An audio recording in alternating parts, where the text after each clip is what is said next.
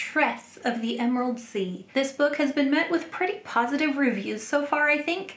I enjoyed it a lot, but this video is going to be about Tress herself. Tress the person. There will be major spoilers for Tress of the Emerald Sea, the book. So if you haven't read it or listened to it yet, I suggest you save this video until you have. Otherwise, let's get into it.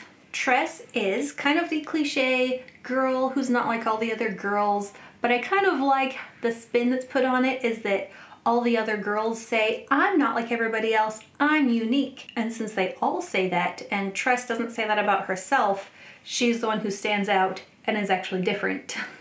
Personally, I do find Tress to be super relatable. She is definitely one of my new favorite characters now. She's kind of a quiet, introspective person. She does not like to impose upon people. She does not like to ask for things for herself, especially if it causes any trouble for the person she's asking. And I love that she collects cups, because it's not actually about the cups. She and her family are basically trapped on this little island. There's laws against leaving. No one is allowed to leave. So she knows she's probably going to spend her days there.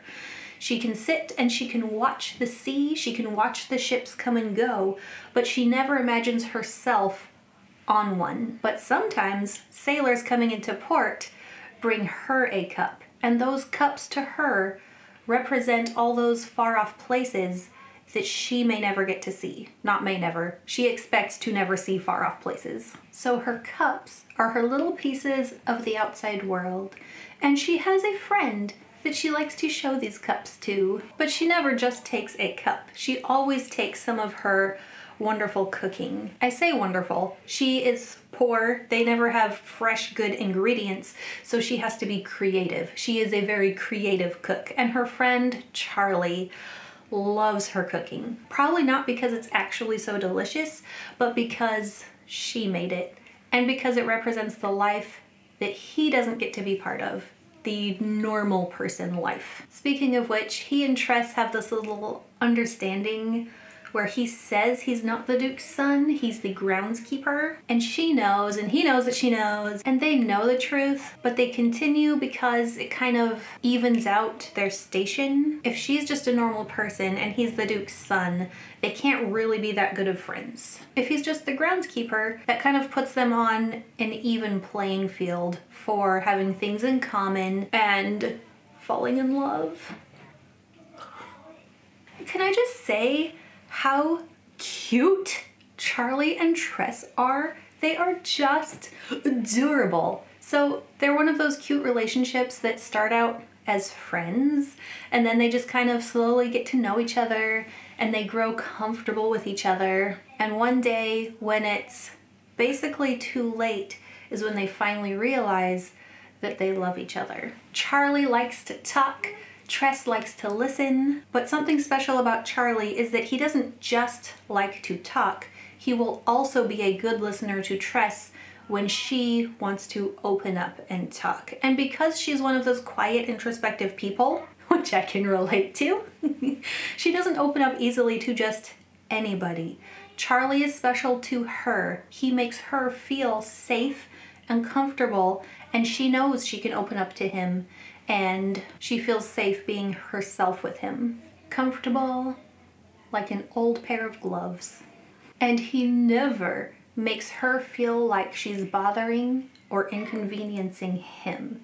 He is always happy to see her. And something that I noticed, every character in this book wants to refer to Tress's hair as something besides a normal word for hair color. They use foods. Honey, caramel, wheat, what have you, except Charlie. He still doesn't use a normal hair color word, but he says sunlight, which I think is way more romantic than some type of food.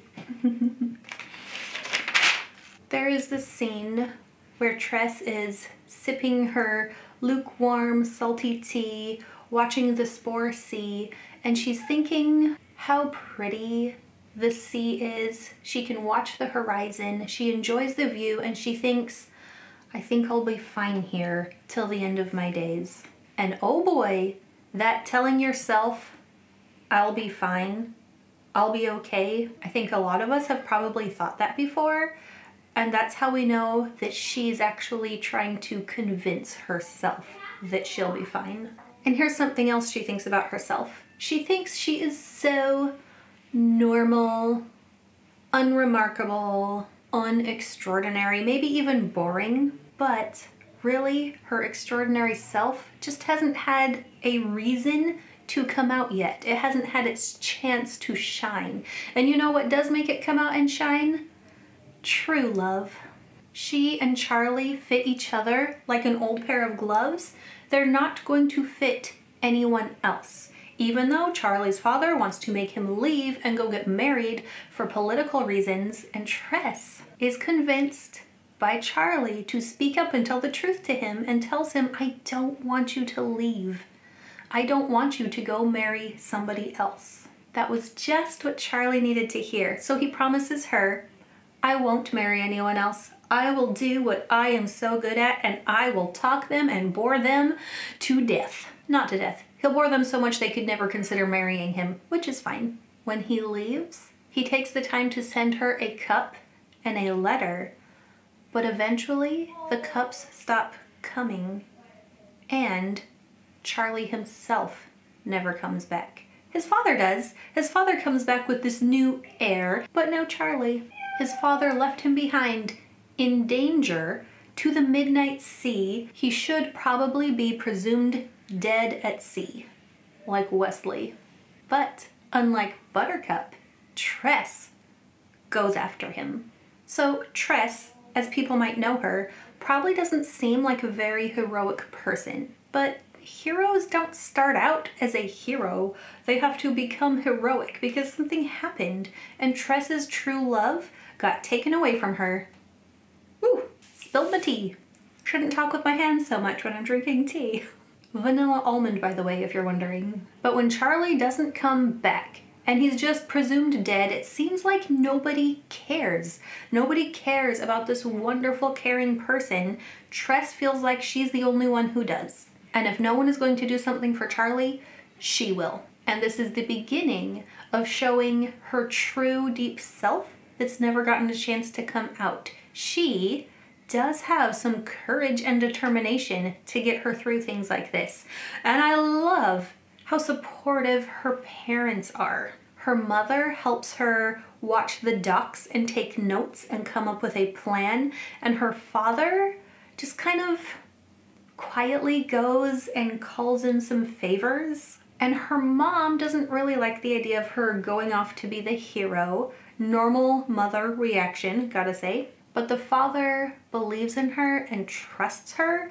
He knows how smart she is. He knows how wonderful she is. And if she has taken the time to think this through, he can trust that she's making a good choice, or at least the only choice that she thinks she can make. Now, there are two parts to deciding to do something that you are afraid to do. The first is the internal battle of deciding. For someone like Tress, who's so introspective and things go on in her head more than what she talks about, that internal battle is probably harder than doing the thing that she took the time to decide to do. Especially for someone like her, because her plan involves sending herself. She's gonna go. So I think actually doing the plan of going to rescue Charlie was easier for her than having to decide to do it. Because to leave, she has to face a bunch of fears. The fear of leaving home, asking for help, the spores themselves. But she makes it off the island. She pretends to be somebody she's not. She gets on the ship. She gets captured and put below because it's actually not the type of ship she thought it was. And there she meets a talking rat, and the rat tells her that no man is worth dying for. And knowing about this rat, what we find out later, he's probably mainly referring to himself. I can't remember if he recognizes Tress when he says that, or if he's just kind of having self-pity over what he is having to do, but he is not a happy rodent. especially when he sees that it's Tress and that she is trying to chase him. And then very quickly, she has to face head on one of the probably biggest inborn fears for people living on this world, and that is the spores themselves. She has lived on this salty island, so she's never had to be too close to actual spores, but when the ship she's on gets attacked, there's not much choice left to her except to walk out onto them and try to get to the other ship. And in this instance, she didn't really have to go out of her way to come up with a plan. There was only one choice in front of her. Stay here and sink and die, or walk out onto the spores. And I think when there is no choice, when you have to face your fear or else, it becomes a lot easier to face it. When there's no choice, you find out that you can actually do something that you didn't think you could do. And she gets a lot of practice facing her fears on this trip. Another thing she probably wouldn't have chosen to do. Hey, let's go practice facing my fears. That's fun. Maybe it's not fun, but it is something you can practice. Now she finds herself on a new ship, a pirate ship. She doesn't immediately embrace the idea of becoming a pirate, but she does start getting to know the Dougs, or at least a few that we get the names of, kind of the main officers. And you know how she befriends them? Taking the time to get to know them and being kind to them. Kind of amazing how powerful and effective those two little things are. I know if someone takes the time to get to know me and is kind to me, it makes me more willing to be their friend. Getting onto this pirate ship kind of means that Tress has to rethink her plans. Her main goal is getting to the Midnight Sea and rescue Charlie, but she has taken the time to get to know these other people on this ship, and as she kind of accidentally, but kind of through some spying, finds out what Crow plans, she has a hard time leaving to go care for Charlie. Charlie seems so far away from her. She doesn't have a clear plan of action to save him at this point, but these people, this crew, are right in front of her. And when she has the choice to leave the ship or to stay, she chooses to stay. She is a kind-hearted person, and again, I think if she were to follow her heart, that would lead her towards Charlie. But sometimes following your heart makes you feel selfish, like you're just trying to get what you want, and she has a hard time with that. She is more the type of person to be giving and self-sacrificing and help this other crew.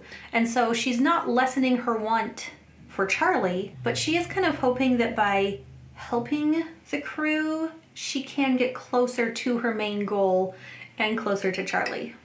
And Charlie, or Huck as we know him at this point, also keeps trying to save Tress. He can't say who he is, he can't say that he's cursed or how to break it, but he keeps trying to dissuade Tress from going. He keeps trying to convince her to get off the boat, to leave, to go back. He loves her, and he can't stand that she is going off into danger for him. He doesn't really think he's worth it, and as far as he knows, he's just gonna stay a rat for the rest of his life, and why would Tress want a rat? But luckily, by staying on the ship at that point when she could have left and almost left, she discovers that there is one person who knows where the sorceress is and who might be able to help her, Hoid. So a good thing she stayed after all. Something else about these quiet people, if you don't have a quiet person in your life, is sometimes they can seem a little sneaky and observant. She notices the thing in the bottom of the barrel with the cannonballs. She sneakily changes out cannonballs. She does a little spying. She does some sports, experiments, and she kind of keeps all that to herself. She's not super open about it. Also, you can learn a lot by being observant. She was not the most qualified person to be the ship's sprouter, but she's not prone to panicking. She is used to using her brain, and she is able to patch the ship when needed. She's also insisting that she's just as afraid of spores as everyone else, which, to start, I believe she was. People who spend time sailing the spore seas get a healthy fear, healthy respect of the sea and of spores. But just like anything else you can practice facing those fears, and Tress does.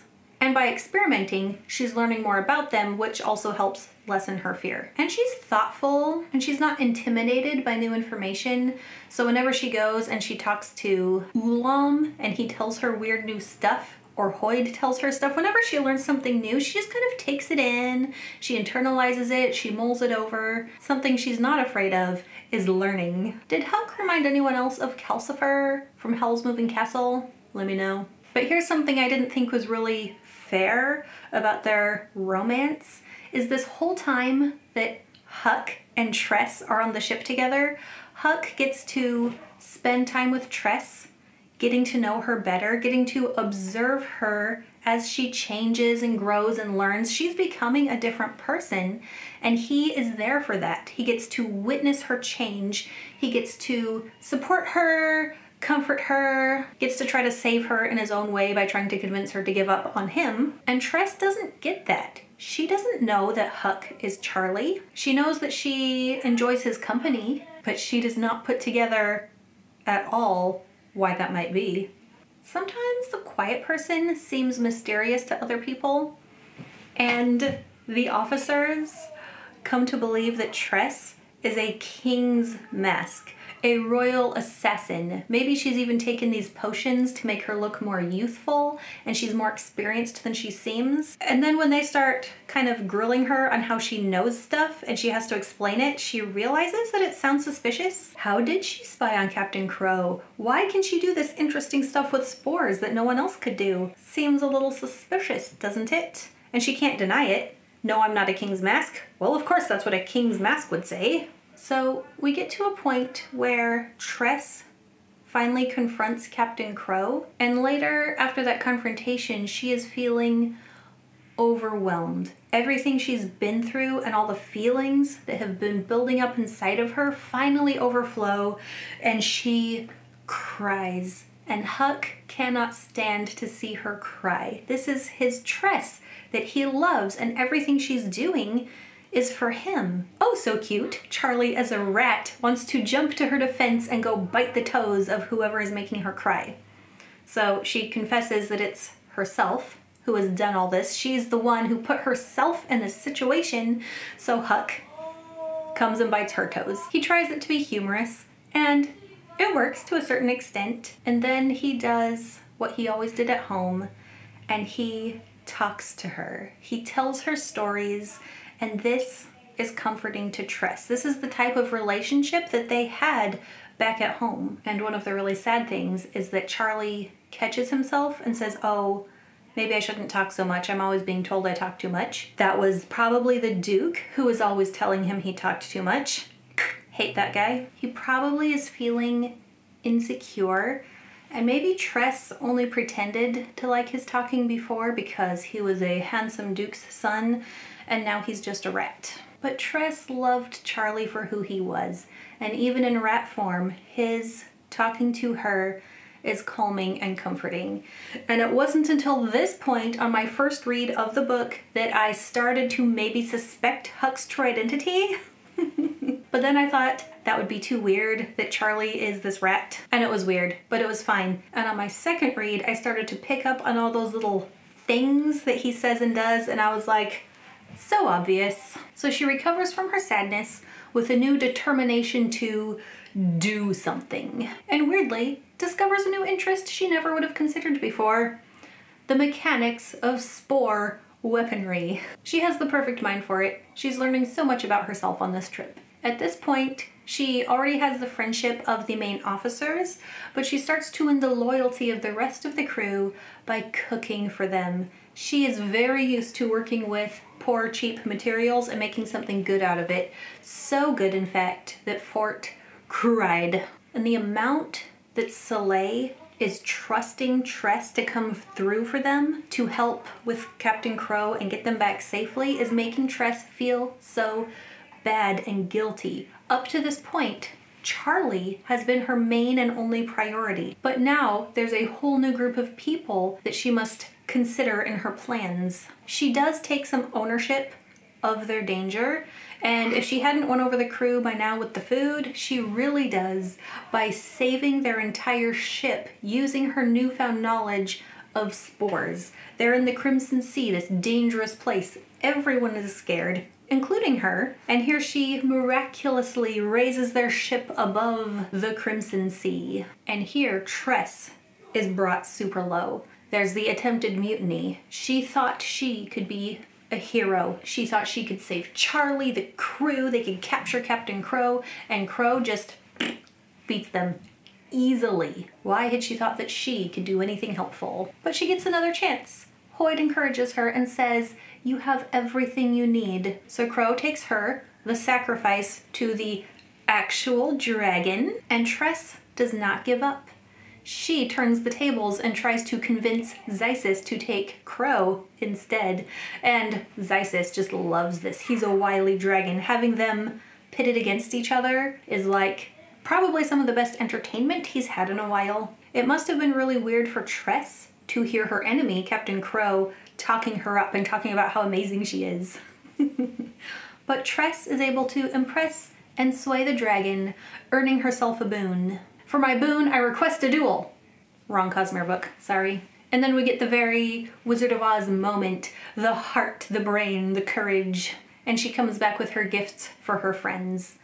Even more firmly cementing for them how amazing she is. She beat Crow, she convinced the dragon to believe her, and she brought them presents. They're pirates. They like loot, okay? And now Tress becomes captain, and she doesn't even need to ask them to go to the Midnight Sea with her. By this point, she has earned for herself something that Captain Crow never could: their love and their loyalty. I don't remember which one of them asks her, what's so special about this guy that we're trying to go save anyway? It's not so much that Charlie himself is special, but he's special to her. So the answer is true love.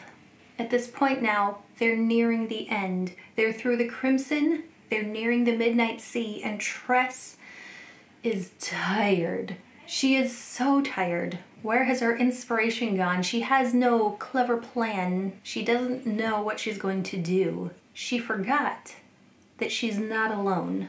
She has friends at her back willing to help her and support her and think with her, which is super helpful when you are super tired. I really liked Hoid's analogy of the carrying the bricks. Her emotional load is like a load of bricks that she's carrying, and at first when somebody takes a brick to help you, it's hard to feel the relief at first. At first you feel off balanced. Wait a minute, I have to trust someone else with my brick? She's also growing out of her cups. She still loves them because they still remind her of Charlie, but they represented places she's never been, and now she's been to places. I will take a moment to mention that I think it says a lot about Tress how impressed Hoid is with her. Hoid is experienced and well-traveled, and he's met so many people, and he keeps making little comments on her patience and ingenuity and how she thinks things through. I think that's a sign of high praise from Hoid. I love that the crew is so supportive of Tress. Tress doesn't feel like Charlie should be so important to all of the crew. Why do they care so much about helping her? She's given them a mission. She's given them a chance of redemption. They kind of think they'll probably fail and die, but they were dead runners. They were going to have to be on the run. If they ever got caught, they would be punished. Now, if they make it back, they'll be heroes, and they kind of like that idea. So not only are the crew going because they love and admire Tress, but she's offering them something for themselves to kind of lift them up out of their pirate life. And they make it. They reach their goal. She wasn't sure whether to expect that this could actually happen, but it's kind of anticlimactic. They get there. She gets Charlie back, but it's not really what she expected. She feels some sadness, strangely. Charlie is exactly how she remembers, but she's not. She has changed a lot, and here's the Charlie that seems exactly the same. There is now a huge space between them that wasn't there before. The space between them that Charlie worked so hard on by pretending to be the gardener. And then when he smiles at her, it's been a long time since she's seen Charlie, at least in human form, but she knows his smile, and she knows that that is not Charlie. So, mystery with Charlie solved. He's the rat. Go figure.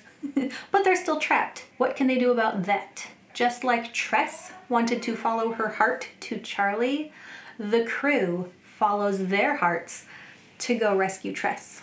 And Tress finally asks for help. She asks outright, she says, "Please help me." She is asking people to risk their lives to come save her. She has come a long way, emotionally and literally.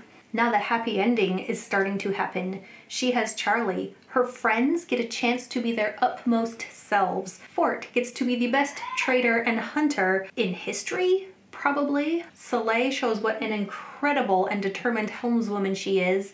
And Anne gets to fulfill her passion with some help from Laggart, who himself is an excellent shot. And she gets help to uncover her own ability. Oh, and Charlie does finally get the chance to save Tress in his shining armor, or the cup that he rolls down the stairs in. And I love how Tress just gives Hoid orders like he's still her cabin boy. His curse is broken. He's revealed how powerful he is, that Ulam hinted that he was. I'm not sure anyone really believed that. And Tress is just like, zap her or something. Well, he technically was still the cabin boy, so he obeyed the order. And they send the sorceress off from the entire world. So the curses are broken. The crew gets to go home. They get their dreams fulfilled of being heroes. They get pardoned. And something else that I loved was that they showed the parents' reactions. Tress's family is so happy to see her, and they pack up their bags and they're gonna go sailing the seas with her. They also get to escape the rock. We get to see that Charlie's mom was not impressed with Charlie's dad, and she left Charlie's dad. She was not a fan of the son swap. This was all around a fantastic and fun story, great character work, but I am sure I still missed some stuff. What were some things that you loved about Tress, or the Tress-Huck relationship, or Hoid, or the other pirates? I don't know, tell me what you thought about this book. If you haven't already, subscribe to this channel for more character studies and bookish content like this, and I'll see you next time. Bye!